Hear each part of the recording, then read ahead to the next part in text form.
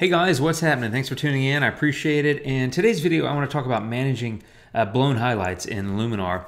There's a number of different ways you can do that, and I'll often employ more than one method on the same photo, depending on how bad it is. Now, to be clear, you can't always recover everything, but depending on the shot, you may be able to get something out of nothing, if you will. So let me start with this photo, and here it is. Just a JPEG. Now I shoot RAW to be clear, but this is a JPEG. As you can see, it's pretty well blown in the highlights. This is from Prague. The skies is kind of a mess. It's exposure 3 of a bracket set, and like another recent video, I'm taking the brightest one. I'm trying to manage the highlights here just to talk about that. Here's my final result, and I obviously got a lot back in the sky, but I also got a lot of color I added, and I'll walk through that, and I did a number of other things, so I'll share that with you. Let me show you. Here we go. There's 3 different filters, basically, that I would use to try to manage highlights. It would be the develop or raw develop if you had a raw file, tone, and polarizer. So they kind of do different things. Let me start with polarizer. If you go like that, basically, it's just reducing kind of the glare and some of the brightness in the brighter spots, but even at 100, it's not really doing everything. Like this section here doesn't look that great, and in fact, let me just turn this on. So there you can see the result. That's actually a better way to do it. So there it is. You can see that it's blown out. The red, if you highlight that triangle in the upper right corner of the histogram, shows you where all the blown out spots are. And the left corner is will give you blue dots, and the only ones that are showing up are on the back of this guy's pants, where that basically means it's completely black. Now, let's see here, the polarizer, that's where we were. I go like that, and I manage it pretty well, really. But I'm not going to do that in this one. With develop filter, I would do a number of things. You can do a little bit with exposure, right? So that actually got rid of it, so now you've got your sky back. I generally may or may not use exposure. I like to use the highlights. If you take a look at that, that took away that really well. And now I've got much more of a sky back. The further I go to the left with highlights, the more I get back, but the more faded I get. It would be normal to see some highlights and to have them in your photo. Whites may help as well, and so you can kind of do that. So I usually do highlights and whites and sort of do a balance between those things. Let me reset that. I also like the tone filter, as I mentioned. It has highlights and whites as well, so you can do that with the highlights, and you can do that with the whites to take them down, right? But it's also got smart tone, which I love. And so smart tone, basically, if I'm going to the left to darken the photo, it'll only darken the bright spots. And if I go to the right to brighten stuff, it's only going to brighten the dark spots. The stuff that's already the opposite of what you want is going to stay, if that makes any sense. So those are the 3 filters I would normally use. Now let me go ahead and jump into the photo. And that's my end result. Whoops. That's my end result. So give me 1 second, and then we'll dive into how I got there. 1 second. Okay, so here we are on the base layer. Now I did a few other things, as you can see in the additional layers that I have, and I'll cover that in a second. I just did some basic adjustments in the develop tab, or the develop filter. And that was basically, I changed the tint a little bit. It was a little bit too green to my taste. Dropped the exposure, added contrast. Now, let me see here, highlights and whites. I'm gonna take those back. You can see where I was. Now let me change the contrast back. Here it was. In fact, I'm just going to do exposure too. So there I am, right? I had the tint adjusted. I took the exposure down a little bit. I was at like a negative 0.22 or something.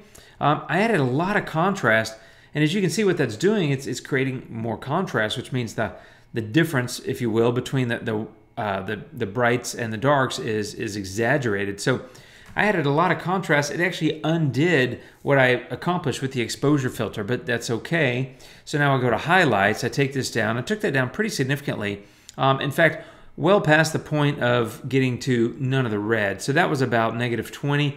I think I was at like negative 90 or something, right? So there you go. I've got a much lighter, much better sky. In fact, that sky's kind of just great the way it is. But what I don't like about it is it doesn't really have enough white. I expect the sky to be a little bit brighter, so I want to bring some of that back. So I actually added a little bit in the whites, something like that, to create a little bit more realism, I guess, for lack of a better word. Next, I went over here to tone, and I stuck a number of different edits on there, as you can see. I didn't do any contrast. I did a little bit of smart tone and highlights, and that was really it. So let me show you the before and the after. Again, it just gave me a little bit more control over the sky, and that's what I like about Smart Tone. So I was basically done with the photo in terms of going from that. And if you remember, the red swaths across the sky of the blown out highlights was pretty massive and exaggerated more so on the develop filter when I moved the contrast so high. But now I've got a fairly well balanced photo in terms of light. And that's really it. I mean, that's the entirety of what I wanted to talk about primarily, which was how do you manage the highlights or the blown out parts of a photo? For me, it's those three filters: develop and tone and polarizer. But in this case, I didn't use polarizer. I just used develop and tone. It got me where I wanted to be. The only problem was I didn't really like the photo. I liked the idea of the photo. I didn't really like the colors and the tints and all that. I also didn't like all these people over here. And so I went and added a clone and stamp layer. And basically, if you just look on the bridge, let me turn that off again. There's the before. You can see there's some people here and some people there. And there's also this little thing in the water. And the after, I got rid of all them with clone and stamp.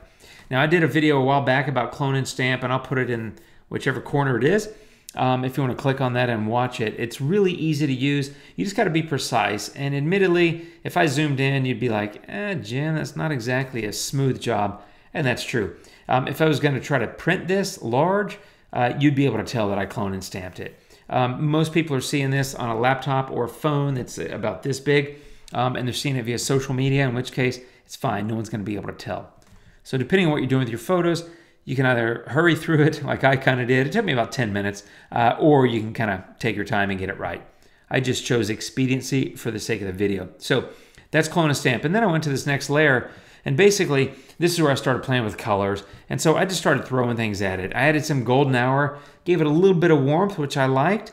I did a little color balance in the highlights, which gave it a little bit of pink tint, which I love. It's creating more of a sunset look. So if you look at the base photo, unedited, it's kind of a blown out sky, not a lot of color, no contrast, and kind of blah. Now, I think we're starting to get somewhere. In fact, I might should have stopped there, but being me, I didn't. So I went to HSL and I took saturation down on a number of these things. So, I mean, I just took them down because it was a little too saturated, right? So before, which I'm starting to like now that I'm looking at it again, and after, I took it down a number of different colors. I then added Accent AI, which gives a little bit of oomph and actually tends to bring back a little bit of color, just a little bit, right? So before and after Accent AI. Also, if you notice the sky, I think it's looking a little bit more interesting, I guess, right? So before AI and after. And Accent AI works pretty well on skies too. Then I brought back the tone filter. And I just said, well, I'm going to maybe darken this a little bit, added a little bit more contrast, took down Smart Tone and highlights again. I continue to iterate on a photo and play with it until I get it about where I want it. Orton effect, gave it a little bit of that moody kind of mystical drama where it kind of creates a little bit of shadow. And to me, there's enough bright spots in the photo, like the line on the bridge, the sky, and the water, that adding the Orton effect sort of creates a little bit of contrast, a little bit of darkness in the other parts of the photo, which to me offsets them. Also makes the colors look a little bit better to me. So that's that. Then just happening to like saturation and vibrance, I went and added some back. Again, I iterate, I play with it, and I just tinker, for lack of a better word, until I get what I want.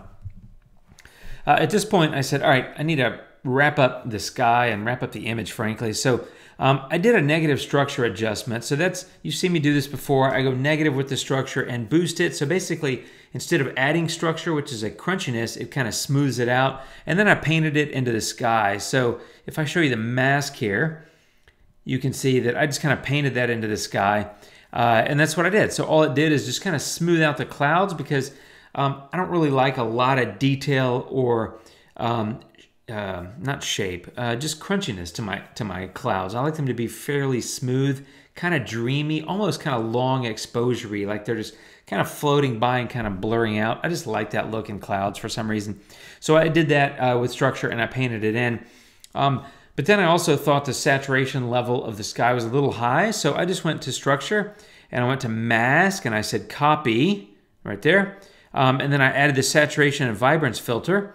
And I made the adjustment to take saturation down, and then I just went in here and said mask, paste. And pasting that mask just copies the same mask from the structure filter onto the saturation and vibrance filter. And it was basically a saturation reduction in the sky. So if you look at the sky, a little bit more saturated, and after a little bit less saturated. It just was getting, I'm not trying to fake a sunset. I just like color. So I was trying to add a little bit of color to the sky through these other filters, but I think I went a little too heavy-handed, so I took it back a little bit. And then the last step was just doing the same thing, but on the rest of the photo. So I did another copy and paste of a mask, and then I inverted the mask and did a negative saturation adjustment in the bottom of the photo, which is the opposite mask from the sky. So let me show you that, right? So it's basically that. It's just a copy and paste of the sky mask, and then you hit the invert button, and it flips it for you. And that's automatic, and that's all I did there. So that's a number of different filters. Really, this photo and this video was about managing the blown out highlights, which was, for me, develop, filter, and tone. But I continue to iterate, and I just thought I'd share with you that sort of thing, as well as the clone and stamp stuff.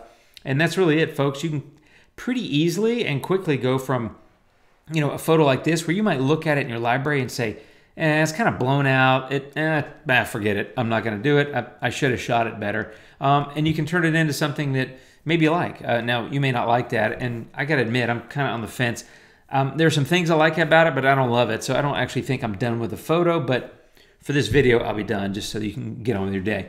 But that's it. I mean, if you pass these kind of photos that look like that in your library, don't hesitate to bring them into Luminar and do some experimentation. You can pull those highlights back pretty easily. Again, depending on the photo, I highly recommend doing this little trick with your histogram, just to keep that handy. And, I've got no blown out parts. I've got some dark parts, as you can see here, but I never worry about those. It's the blown out ones that I like to think more about. So that's it for today, my friends. I hope that you liked it. If you have any questions, leave me a comment, hit that subscribe button, share with your friends, like it, and all that stuff. And I'll see you soon. Thanks for watching. Take care, and adios.